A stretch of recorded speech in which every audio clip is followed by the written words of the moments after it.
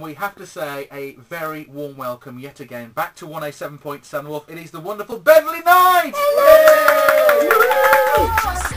Well, you're back and looking gorgeous as ever. Oh, thank you. You're looking so well.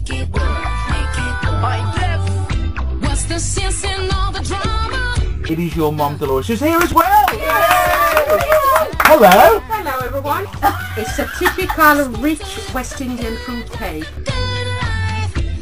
The thing with this is I feel as though this album's gone like full circle, because when I first started, you know, creatively I just did whatever came natural to me, because, you know, I didn't really know what I was doing. All I knew is I could sing, I could write, so I just wrote whatever and people seem to like it. And then as the years go on, and you've got record labels and all this kind of thing, and then you feel as though you're fighting to get your creativity out there.